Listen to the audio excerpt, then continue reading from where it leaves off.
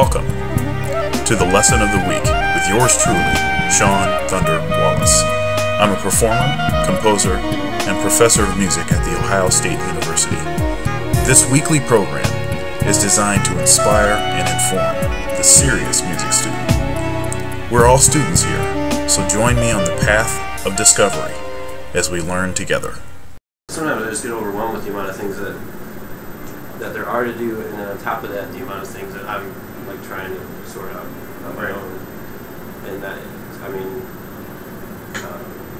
I guess that's where the organization gets thrown out the window, because there's just too many things going on at the same time. So well, what you have to do is you keep writing your lists. You keep track of you think of something, you put it on a to-do list or whatever, and it might be a long time before you can get to everything on that list. I mean, you can't get to everything right now, and that's like that whole putting things on the back burner.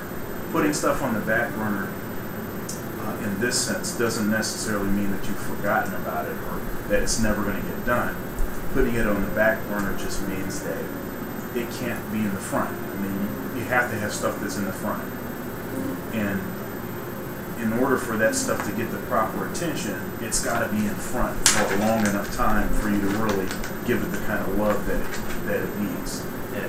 Otherwise, I talk to cats all the time, but I say this all the time. There's no replacement for repetition. There's no replacement. It doesn't matter how easily stuff comes or how certain things you're able to just grab onto a bunch of stuff. And this is something that plagues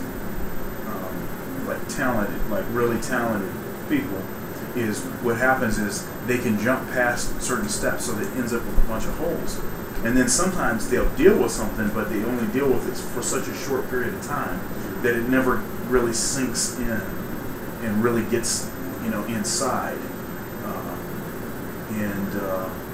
So I just want to make sure that's not happening. I would say,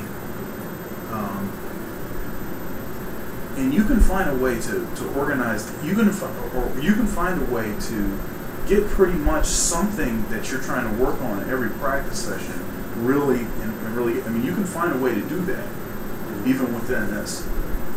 But like the way that the practice log is, it's like there's a place for like 2-5-1s and patterns and rudiments and giant step substitutions and like that. There's a place for rudiments, all kinds of different rudiments. Just be specific. Just say, okay, I don't want to control everything you're doing.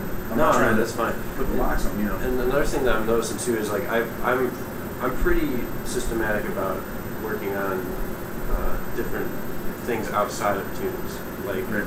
I think the weakness I have is like applying all these things to chord progression. Okay, all right, and that's great. So, if you can each time have 3 or 4 exercises that you just run through on every tune. Okay. Now it doesn't have to be the same exercises. That's going to be boring. Yeah. Okay. But if you can have 3 or 4 exercises, you say, okay, this one I'm going to do a diatonic transposition in fourths. Yeah. Okay. This one I'm going to do. All right. This one there's a bunch of chord scales I'm kind of skating on. Let me make sure I can play the chord scales. Or this one, let me walk the bass line on this one because there's a lot of angular motion in the changes or whatever it is. Yeah. This one, there's a lot of sidestepping with the chord changes, half-step relationships and things. So let me make sure I can really play the thirds and sevenths.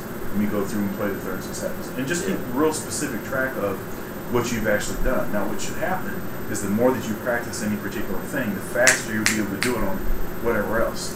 So it's not like we're talking about something that's going to end up taking 30 minutes or something. I mean, you got to be doing probably a minute, or less, on any given particular thing. Or take the diatonic transposition number 2 and work it through the chord changes. Right. Or take a particular pattern and play it everywhere on the chord changes. A particular shape, play it all over the chord changes. Yeah.